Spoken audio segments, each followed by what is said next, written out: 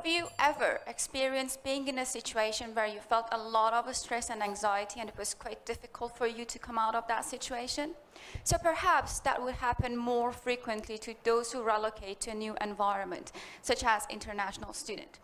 I had similar experience when I came for the first time to Malaysia in 2008 to pursue my master's studies in USM. At that point of time, I was a totally new person in a new environment.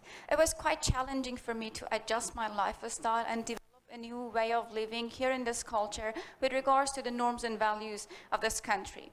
And at a certain point of time, it was quite challenging, and I felt homesick and lonely and even stress and anxiety.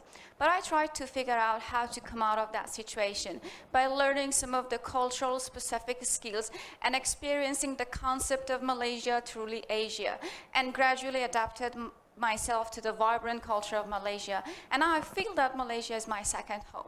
So my experience as an international student triggered me to pursue my PhD studies and focus on the adaptation process of international students, and to find out what kind of factors could make this process less problematic, because identifying these factors and addressing them in time could benefit both international students and Malaysian society. But I was even more curious and didn't want to stop there. I wanted to even find out what kind of positive outcome that adaptation could bring about. So to tackle this issue, I designed and developed a model and surveyed 1,186 international students from top 6 public universities in Malaysia. And since majority of these students come from Asia, Middle East, and Africa, so I used various statistical tests to understand the similarities and differences among these groups of students, and beside, what factors had the highest priority for each of these groups of students.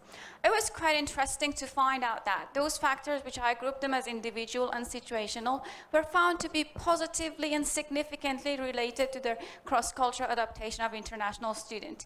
And beside, even that adaptation enhanced their psychological well-being and academic satisfaction, and ultimately resulted in positive word of mouth in recommending Malaysian educational institutions to others.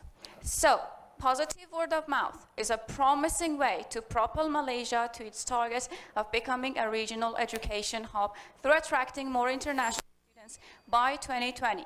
But not to forget, to achieve and sustain social, cultural, economic, and educational benefits of education internationalization, Malaysia needs to satisfy its customers first. And those customers are international students.